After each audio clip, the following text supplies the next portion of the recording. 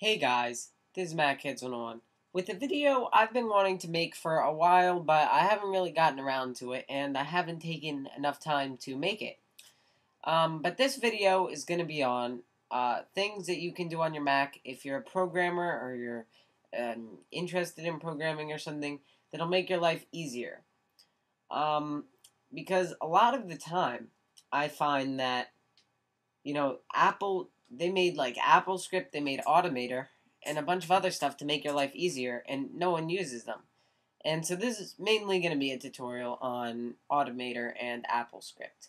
And I hope a lot of you out there who either want to learn programming or who want to just make their life easier will watch this and see. So, first thing I'm going to be teaching you is AppleScript.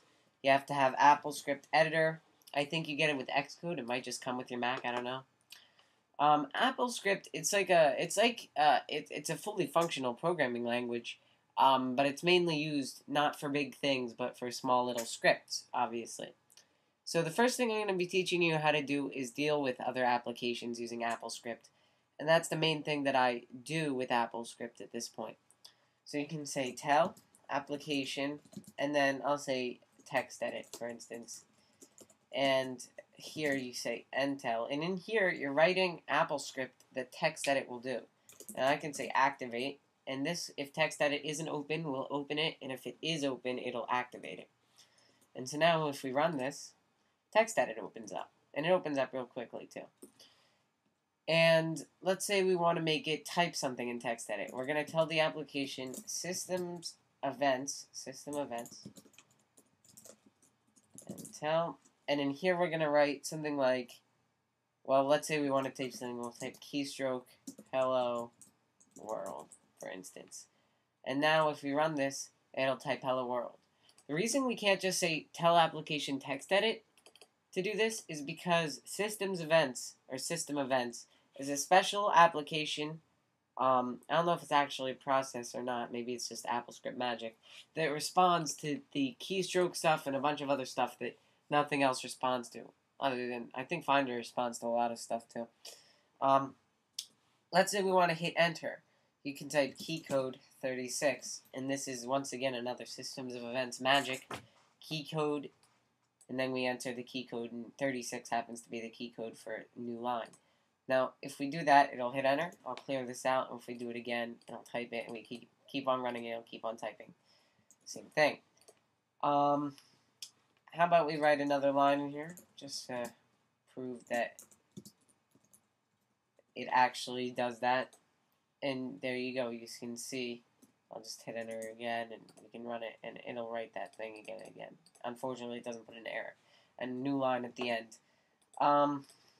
Next thing, that's how to type stuff into apps. You can make it I am someone in iChat or anything like that.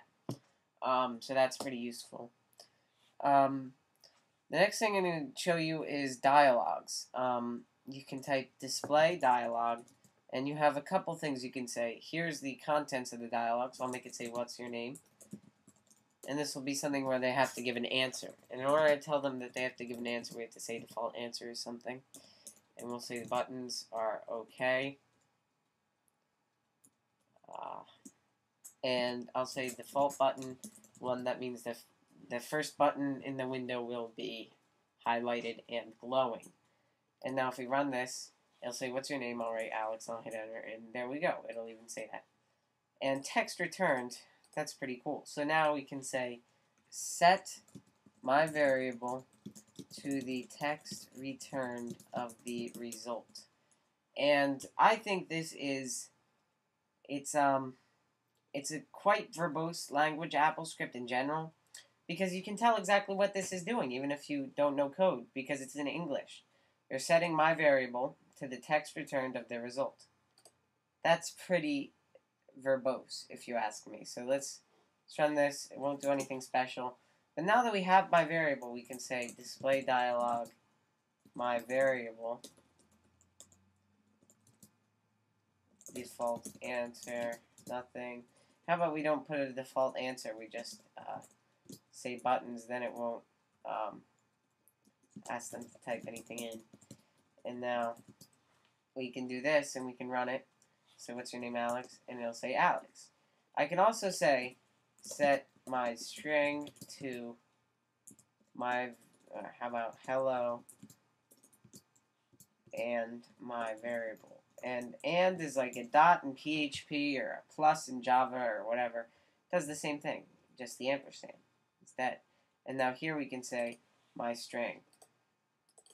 And we can run this. And I'll say Alex, and I'll say hello, Alex. And I think that's pretty cool, because in 4 lines of code, I made something that talks to me. No, I'm just kidding. Alright, so now I'm going to show you how to run terminal commands or shell script commands.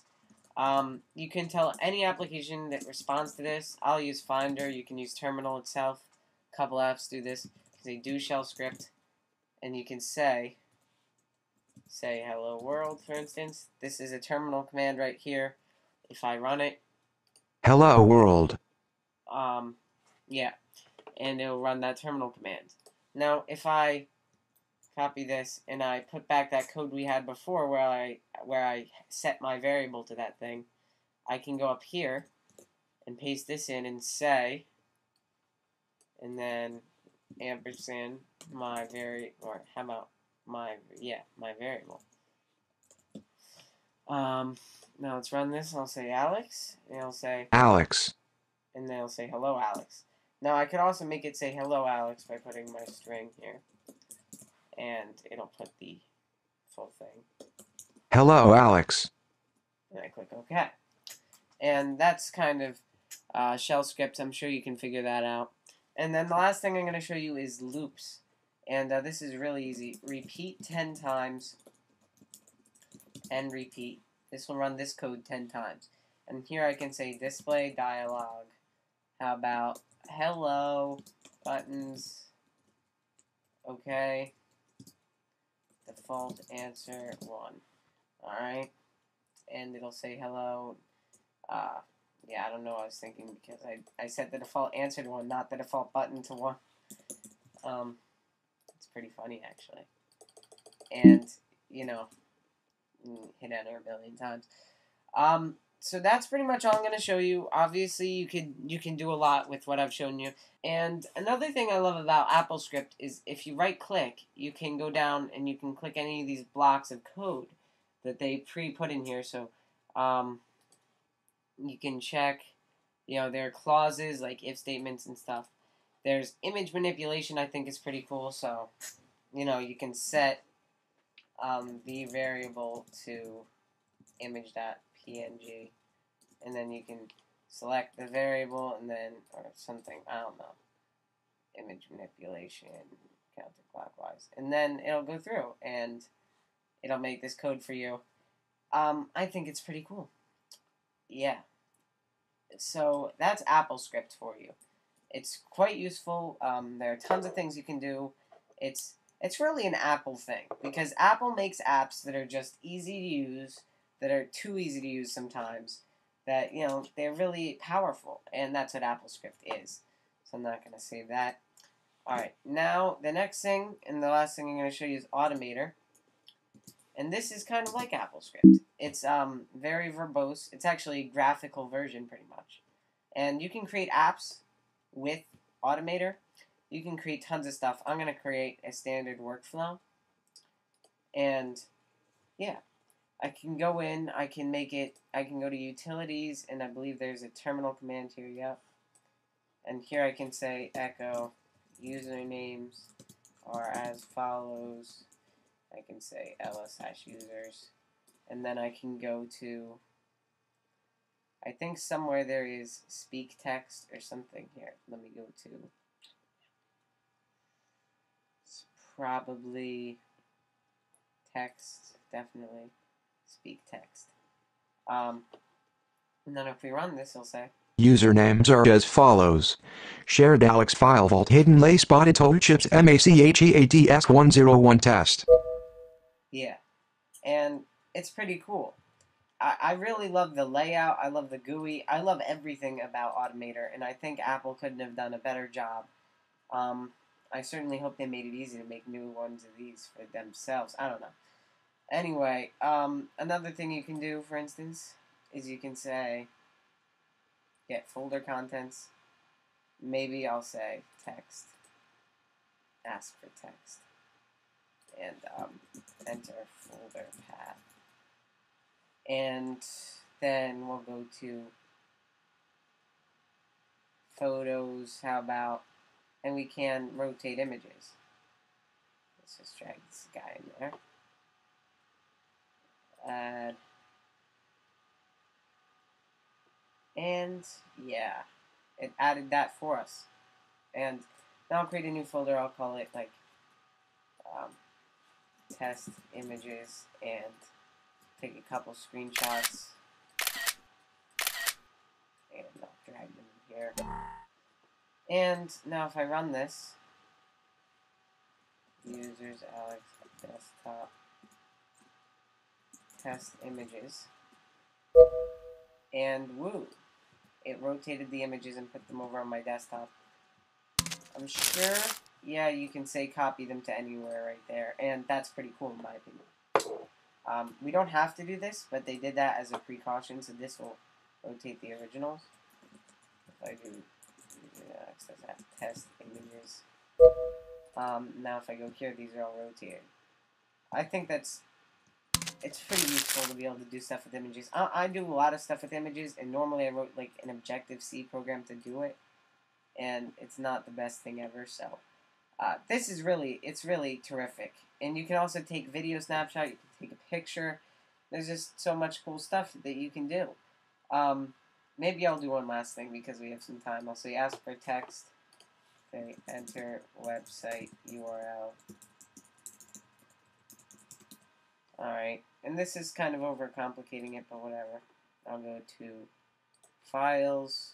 How about I'll go to internet, download URLs to desktop, and this basically equals the path to that file, and then you can go here, and you can say open Finder items. And now if we run this, I click OK. I'll allow that. And right here, my Safari will come up, and I'll have google.com. It'll be on my site. It's pretty cool. Yeah. So let's go ahead and put this now. There are a couple other cool things you can do. I don't have time to show all of them to you. Obviously, you can do pretty much anything with this stuff. You can even do stuff with your iPod, and I'm sure in updates. Oh, look at that. ScreenFlow makes stuff. Wow. All right, so I guess I can make my app support Automator. Wow. Anyway, yeah. That's basically, this has been a tutorial on how to use AppleScript and Automator. That's what it was on.